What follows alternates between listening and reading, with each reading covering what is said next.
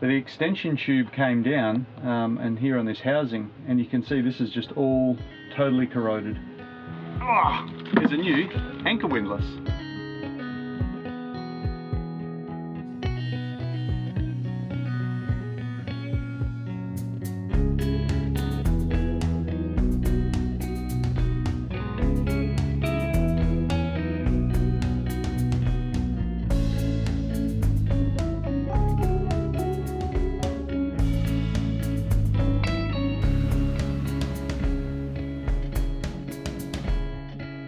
Think I'm worth the anger? Do you think I'm worth the pain? Please take it easy on my lover. So we've just got another big parcel here, and I guess we should explain where it came from. What it actually is before I go into that, there's a new anchor windlass. What a beauty. It's come delivered to Townsville in a very timely fashion, I must admit. So what's going on? Now, when you're sort of hanging around your own hometown and you're as part of your local community, I guess you sort of find a favourite chandlery, and you go and use that. But you sort of lose that luxury, among other things, when you go cruising around. So we've been looking for somewhere where we can get our boat supplies. I mean, we can patronise the local chandleries for a few things, but I like to deal with one person over a given amount of time, get a bit of a relationship going if you want. So we have found one, Arnold's Boat Shop, all right, down in New South Wales. Now we do most of our dealings with him over the phone and online, obviously, and this is a case in point, this Muir winch. So I was talking to Arnold about getting hold of a winch, and he recommended that Muir is an Australian brand. So that sold it to me for a start, but he also said the support was very good, and that's why I like dealing with a particular shop. Like, once you get to know them, they can make that sort of recommendation. So I'm really happy that we've got this. Now, Arnold has done some special deals for us, obviously, because we have an audience, and we asked him if he could help out our viewers. All right, and he's agreed that anyone that orders anything from Arnold's, and he's got a pretty big stock going on, gets free delivery anywhere in Australia. If you're in the States or somewhere else, then I'm sure he'll send it to you for a price, but it won't be free delivery. But anyway, this is what we've got. We've got this Muir winch. Previously, Arnold sent us up also a new throttle controller, and I'm in the process of putting that in. It's not that exciting, but we will be installing this and we'll be showing it, and I'm really excited to get it going on. Pascal was enjoying working on pulling up the chain and everything else like that when I couldn't be bothered, but I think this is going to make our life a little bit easier. So Pasky, if people want to get hold of free delivery, if they want to deal with Arnold, what are they just going to find the website in the description?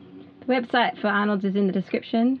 We'll put the website right below your head right now. Yeah? Yeah. And the code for free delivery. All right. In Australia.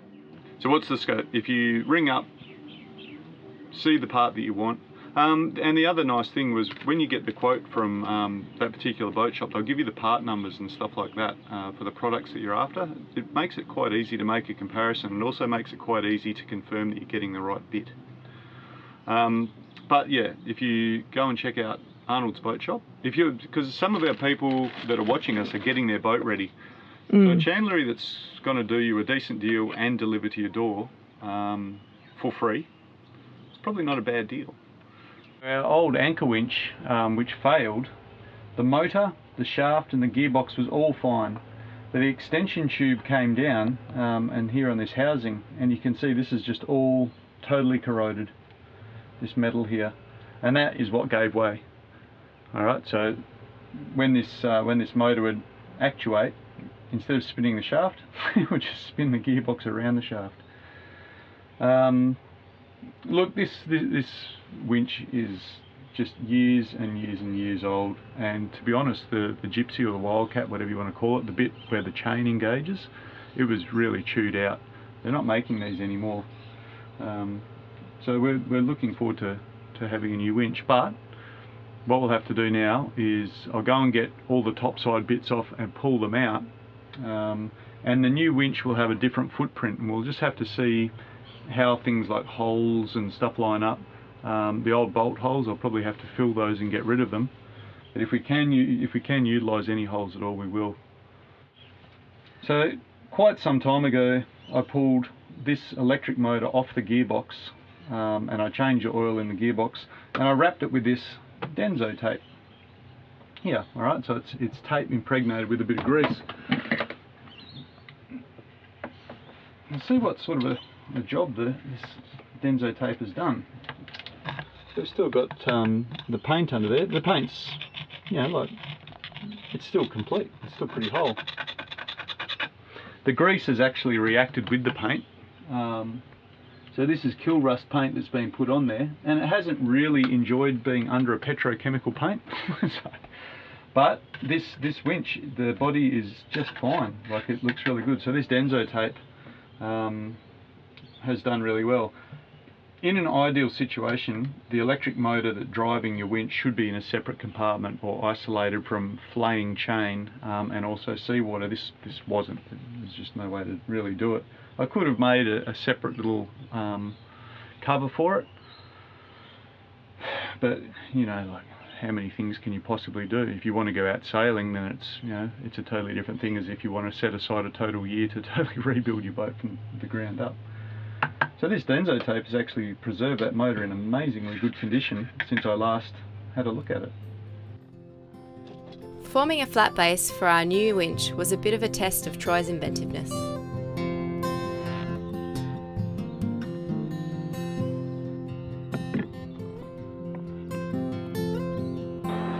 Alright, so this is sort of an awkward job that if you were trying to measure this with a ruler, it might be a little bit tricky.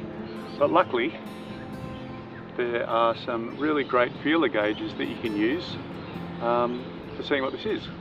Drill bits. Alright? When they say that this is 2.5 millimeters, I know that it is. Okay, so 2 mil on that side, just fits under. Bit more there.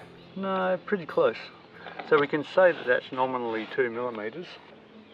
And on this side, it's a little bit farther over from the middle, isn't it? It's a little bit farther over from the middle, so that's not too bad. So what we'll do, we'll take it down 2.5 millimeters. It's very, very close. 1/10 of an inch. Alright, so we want to just take that off.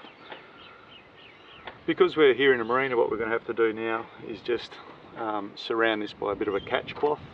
And our little rails that we're going to put here, we're actually going to have to just drill a hole and I'll screw those into the deck. Actually, rather than screws, why don't we just use the... I thought you were going to hot glue it. Yeah, why don't we just hot glue it? Yeah. I'm sort of still coming around to hot glue. All it has to do is resist the friction of this mounting. Oh, and that's worth talking about, right? So all I needed was something was fairly dimensionally stable, pretty straight, just as a bit of a sled, and you'll see how this works out. So all I've done is drilled a couple of holes. Like, obviously I've been using this, so this is a total improvisation.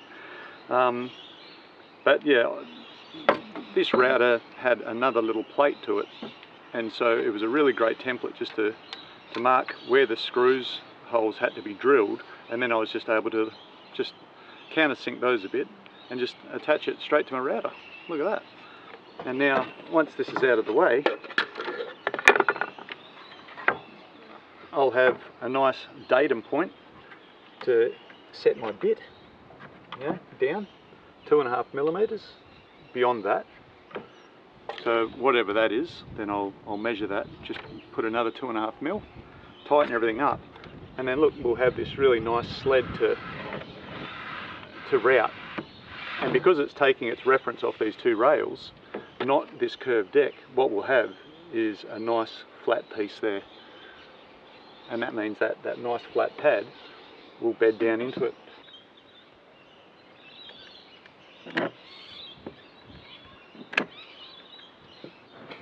because the deck is just, well, basically all over the place, we want to glue it as close to where this bit of wood's going to be and take that as our reference point. If I glued it back here, because the deck's sort of like this, it wouldn't make a very good reference. So we'll do this.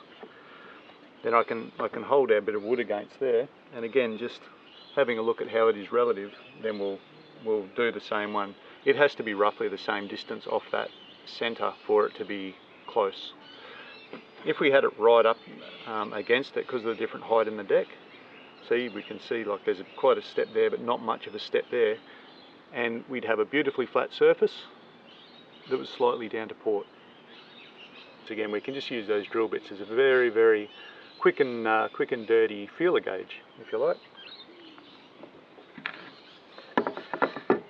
We'll get this all nice and level first, and then I'm going to taper these holes and repair everything and stuff like that. We're going to leave this hole and we're going to use it in the next round, because it's already been rounded on the bottom there.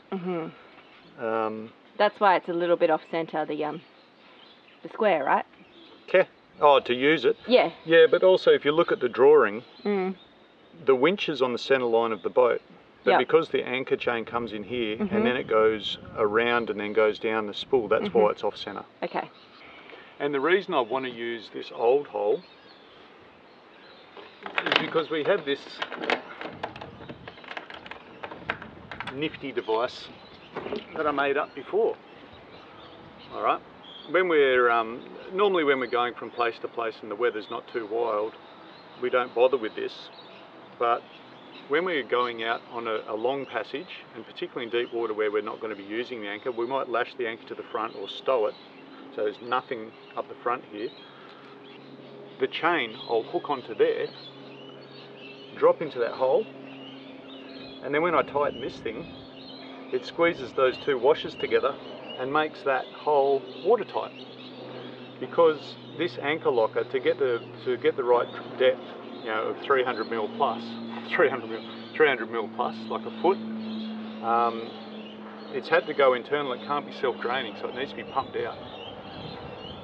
So having a hole up the front of your boat, particularly when you're plunging through a lot of water, means that that anchor locker needs to be pumped out every hour or 2 hours, which is a real pain.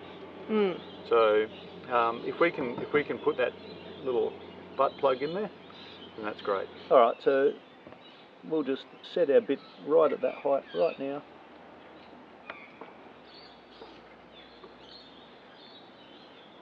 So zero cut there.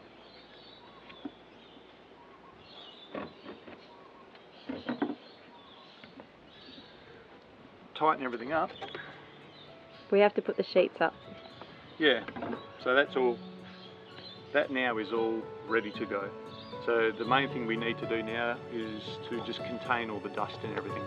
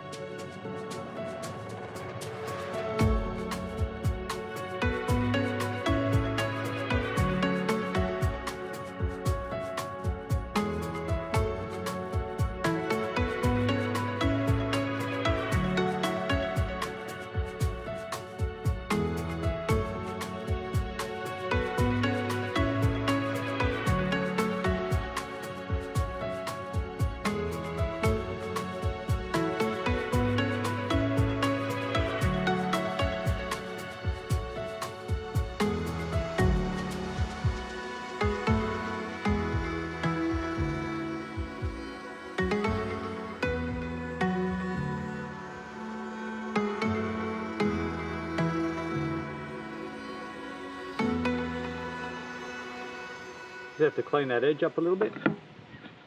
Once we've taken the main body of this out, there's a little high spot there that I just skimmed over. So we're halfway.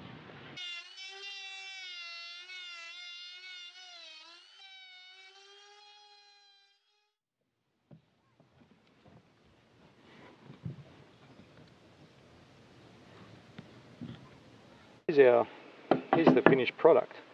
We can see that it's barely taken any meat out here, and all along here there's hardly anything. There's the line that we want to reach, so I'm going to have to just take this paint off just with sandpaper, just a nice low-key little thing just to get it back to the glass, and it hardly took anything away from there, and I'll just neaten up that line a bit. But in here we've taken, I don't know, about 1.5 mil, but up here there's our 2.5 mil, our 1/10 of an inch was taken out there. In here we can see the wood that was made for this stiffener. We can see this in here, and there's still like a 1/10 of an inch of glass left, even though we've taken that, and that's just on the top here. So when they laid these old clansmans up, they laid them up pretty solid. So this pine, it's quite easy to work. It will be glassed in place. So where the paint is all around here, all of that now needs to, I'll just run some tape around here, and we'll take the paint away back to bare glass. Everything's laid up. The next step is I just want to round over these shoulders with a round over bit on the router. This doesn't have enough meat, so I'm just going to clamp it to a board so the bearing has got something to follow here, and it'll round over this. I've glassed in this bit of pine, all right, and it's come up really great, and I've just sanded around the outside just to get rid of the bits of glass. And I've cut a hole where the old chain hole was, and I'm hoping to reuse that.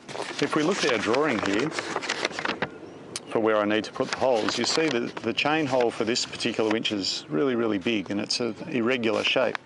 What I want to do, and I'm not sure if it's going to work yet, all right, I'm sort of making this up as I go along, is, where's our little stopper? I want to continue to use that.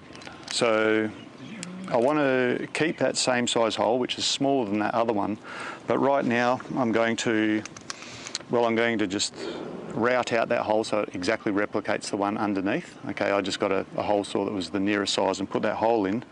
So I'm going to copy that, and then I'm going to get a round over bit and just chamfer the edge. This isn't a plunge router because it's a little cheap laminate trimmer. You have to set the depth. So I've set the depth, I'll leave it in that hole.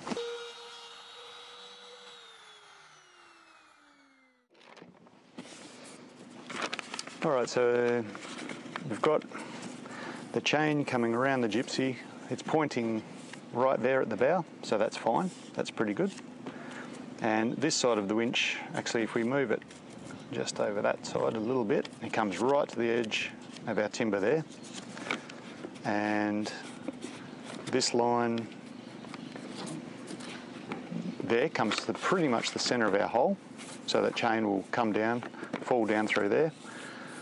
I'll have the holes, and if I fold this on, we'll see that there's going to be from here to here, there'll be a little bit of an overlap on our winch.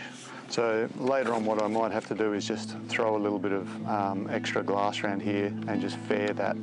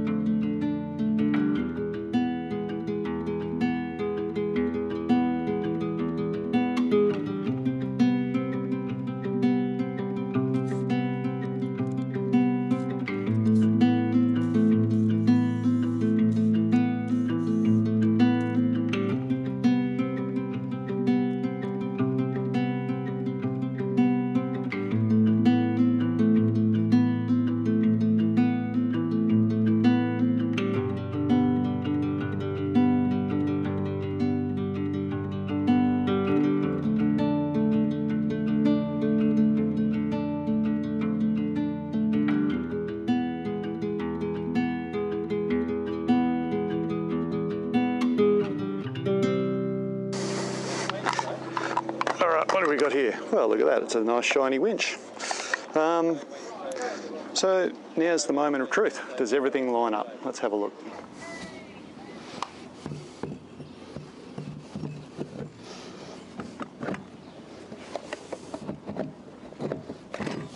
I'll be buggered. straight in.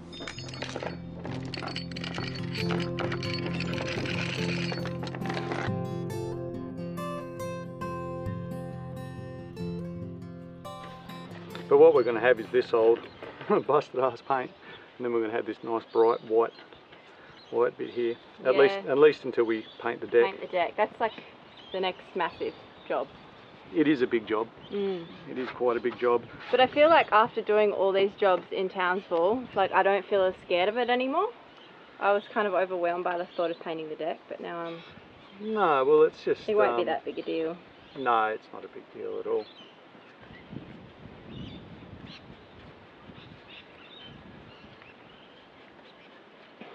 So it makes a lot of sense to do your painting before, like if you can, before you fit the hardware. So the anchor winch will go down on top of this and the paint will be continuous. If you mast off the winch and paint around it, you've got a break in the paint there, and that's a site of failure usually. Whereas if you've got this one solid, sheet that's under the actual installation, the paint usually has a better chance of wearing well and wearing long. So this board here is going to be going on the underside of the deck. So I've glassed this as well. This is another bit of pine, exactly like what we've put on the top. But this is going to go through the bottom. So what we're going to essentially have is the winch, 18 millimeters of timber, glassed, all right, or double glassed. Then through, well, it's not quite an inch anymore, because we shaved off a few mil, but it's close enough. So then an inch of that stiffer, but it has had holes from the other old winch taken out, and then another one of these underneath, sandwiching it and spreading the load over the whole lot, and 3 bolts that come down like that. So that should all work pretty well. And remember that when we routed out into the deck and made it level, there was like a 2.5 mil lip in front. So that block at the front, the forces are going to be pulling forward. It's going to be hitting that lip, and so most of the forces pulling forward are going to actually hit there, and well, apart from the bolts going down, there's another thing that's resisting it going forward. So this will just spread the load, because as it goes like that, it's going to want to lift. So this double glassed bit of pine as well, and then we'll drill the holes through there using the template. So then when we drop that down, we'll put it up on the other side, and we'll have a nice bit of load spreading going on. Paint over this pad has dried sufficiently now overnight, so it might be time just to put the winch on with a little bit of marine sealant. I'm just using Sikaflex 291. The winch comes supplied with this nylon plate, nice flat surface. Underneath here you can see the moulding. There's no point putting any marine sealant there, but definitely on this surface here we want to. Alright, and what it basically is we'll just have like this is a polyurethane, and it's almost like a rubber once it's cured. So we'll put a bead of this around any hole that's going to go down into the deck here.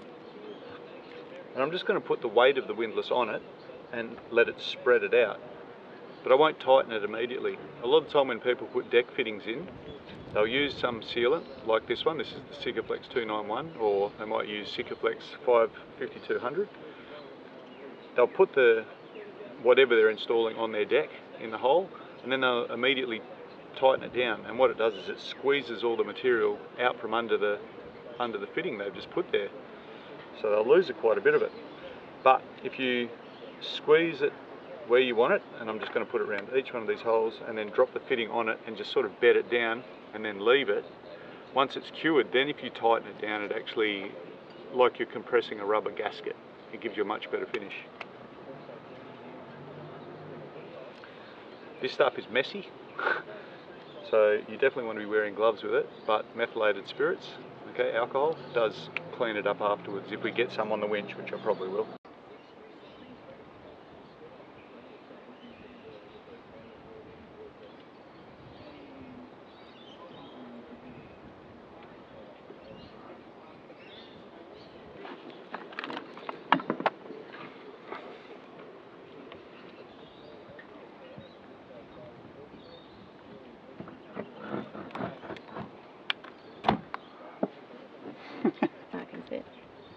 So that bit there that's squeezed out of the edge.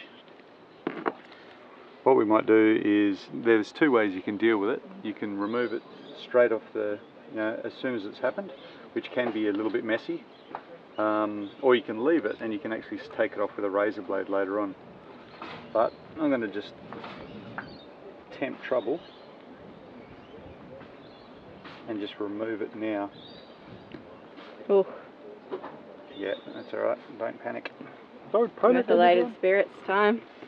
Alcohol time. It's definitely alcohol time. And screwing everything up. Just turning it to get a clean bit each time. Alright, so if you've ever wanted to lay in bed and install some heavy winching equipment, maybe sailing is for you. So obviously this is the forecastle where we sleep, and when we flip this down, we access the anchor locker.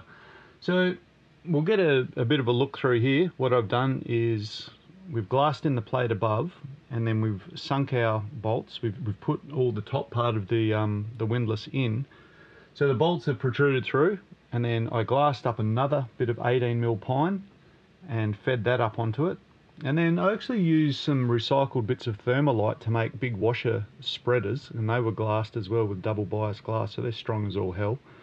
And I've put all nuts on. So now we've got the drive shaft hanging down, and all that remains really is to offer up the motor and the gearbox to the shaft, and that'll be, and also just hook up the wiring. But the wiring's already in place. It's neither here nor there. But the best thing about these Muirs, apart from being made in Australia, all right, is that they have this quick fit feature. So basically they've got these grooves in here, and they match to some corresponding splines. And then the tricky part is they've actually got this little groove through here that intersects with one of the splines, and you just get this spring clip and slide it home like that, and it actually engages on and holds it on the splines.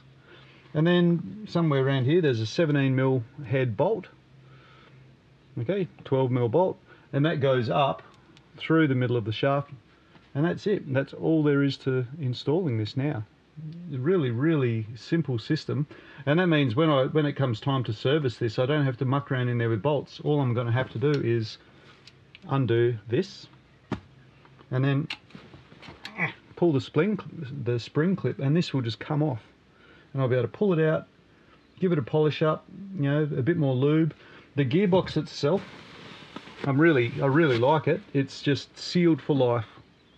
It doesn't need to be topped up with oil or anything like that. The lubricant is in there for life, like a lot of heavy machinery. So we can basically see through there that all it is it's just going to take the shaft through there and accept a keyway. The next step, I guess, is to offer this thing up. Get the keyway, get the key down in the keyway. Then I'll be able to just spin it and orientate this thing where I want it. I just want the motor coming straight back, so it's away from any flailing chain as it goes out the hole. And then I'll just hook up the wires and we'll have a winch.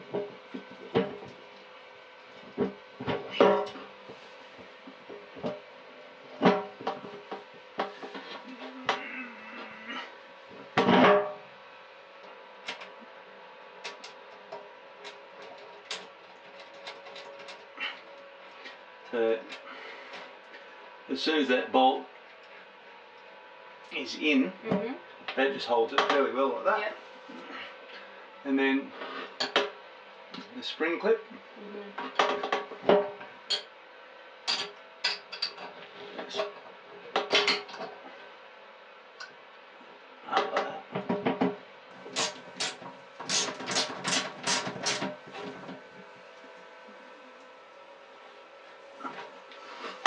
That is our installation. Well, I mean, it's not as easy as just laying around eating chips, but it's pretty easy. That was very straightforward. So far our relationship with this Muir winch is fantastic. I already love it. So if you're an Australian yachty and you want to buy Australian, you can get yourself a Muir winch. And it's not just that it's Australian, it's a pretty good product. Like that quick fit really was very quick and straightforward. So I'm pretty impressed by it so far.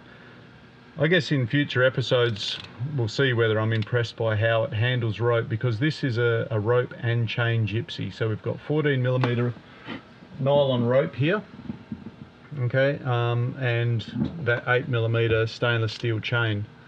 It looks like it handles that rope really great so far, but I mean, I haven't tried it out in the field, so I'm not gonna say too much about it. So yeah, this has really been great. I'm just going to hook up these wires from the old winch. There is a deck switch here from the old one, and to be honest, it's pretty scabby looking, but I'm really tempted just to hang on to the Muir one that's really nice and shiny, put it away until the deck gets some attention, because I don't want to go on. The new winch looks really great, but those buttons, you know, they wear and tear, they get UV damage and stuff like that. So I might actually just put that away somewhere safe where I know where it is, and when it comes time to just spruce up the deck, then we can put a new switch in. What do you think about that, Pascal? Yeah, I'm down with that. Yeah, because it's just a switch, isn't it? All it needs to do is just get underfoot and work. So I'll just go and have a look at the instructions, just get the orientation. There's a couple of terminals here that just say A1 and A2. I'm pretty sure positive would go to A1 and negative go to A2, and that would make it rotate in a clockwise fashion when viewed from the top. But that's it. We've got a new anchor winch. So thank you, Arnold's Boat Shop, for our winch. We really appreciate it. And yeah, it's such a straightforward installation. I can't believe it. Almost another job ticked off the list. It won't take long for me to just quickly connect this. We'll see how much of that 100 metres of nylon rope we can fit into this locker, and then I'll splice it to the chain, and then we can wash our hands of this job. It'll be done. So what's our anchoring setup for those people at home that want to know? Oh, okay. So we've got a 10 kilo Rockner anchor, and then that's backed up by 8mm of 316 stainless steel chain, and that was expensive. I'm not going to go into really anything about anchoring chain. Everyone's got their own ideas, and I don't want to influence you about it. All right, we use stainless chain. Some people are just, oh, it's unacceptable. I've got my own ideas about it, and you should make your own mind up about it as well. But anyway, we paid quite a lot for our stainless chain. We got good quality stainless chain. It's got about a 4-ton breaking strain, which is the same as our nylon rope. What else can we say about it? And it just stops us having to clean up rust. All right. Some people are concerned about stainless. They are concerned about the price. For you guys, stick with Gal. I don't want to talk anyone into a particular anchoring system, because, like I said, anchors and yachties, I mean, it was bad enough just that anchor splice. All right, it really is like talking like religion to people. It's just something that shouldn't be broached with the yachties, I don't think. But we're using nylon rode to back it up, so 30 metres of chain. So we mostly do our anchoring in under 10 metres, and then nylon rode. With all chain rods, I've used those and they work well. And the way chain gets its shock absorption, okay, when you're anchoring, when a wave hits the boat, it'll go back, and they can jar if you don't put enough chain out. But what's called a catenary curve, you have the chain hangs down by gravity in a curve like that, and as the ocean comes along and pushes the boat, then that curve straightens out and then comes back as gravity hangs onto the chain, and there's a balance. So that curve acts like a shock absorber. I know from experience that in bigger seas, and I know this from Mirrool as well, in larger seas, that catenary curve, when it does actually come out, everything comes to quite a shock. So chain by itself is not enough to give you a shock absorber. So a lot of people will put like a nylon rope snubber, a hook or some sort of claw that grabs the chain, and then a length of nylon rope. And the reason being, rather than any other sort of rope, is nylon's very, very stretchy, but even like maintaining a very high breaking strain. Okay, it's very elastic, so it makes a very good shock absorber. For a boat of our size, I've backed it up with 14 mil. So in a large weather event, we'd put all the chain out, and even in 10 meters, I would probably let out another 40 meters of rope as well. And it's not that we've got enough and it's just a shallow angle pulling on the anchor, but that would also happen. It's just that much nylon rope would be a massive shock absorber. There'd be a lot of elasticity in that, taking the shocks out. And I know that works well because I've anchored in behind a lot of reefs in the past and had to deal with, at the high tide, you know, metre and a bit seas coming in. And you know, Mirrool rides through them quite nicely, but if you didn't have that shock absorber, it'd get to the end of the chain and go bang. So we've got that as shock absorber, and with 100 metres we can anchor in really deep water if we want to, but I'd probably try and avoid anchoring any deeper than I can free dive, which is about 17 metres. What else do we want to talk about? Oh, and the other thing is sometimes people get nylon rope and they're on the right track and they want to make a snubber for themselves, like a little shock absorber, but they might have quite a light boat and they go, oh well, I want it to be strong, so I'll have 24 mil, you know, they'll go 1 inch nylon rope. Your boat might be too light to actually stretch such a heavy nylon. You know, that'd be like 8-9 ton breaking strain rope, nearly 10 ton, and you just wouldn't get any elasticity. You may as well be using climbing rope. So for your snubber, you're better off hanging around that 12-14 millimetre, unless you're over 40 foot, you know. But for us, here we go. 4 ton breaking strain is what we're operating on. We don't put much stress on our gear. But that's for a little skinny 30 footer like us. Even that is still probably overkill. We might be able to get away with 6 mil, but why would you go with what you can get away with? We go over engineering just about everything we do. There we go. I'm pretty happy with it anyway. If you enjoyed this week's episode of Free Range Sailing, please don't forget to give it a thumbs up, as it really helps get our video out to more viewers. To be notified each time we release a video, you'll need to subscribe to our channel and hit the bell button on our channel page. If you're interested in finding out more about the music used or supporting free range sailing through one of our crowdfunding platforms, you will find more information in the description of this video. See you next week.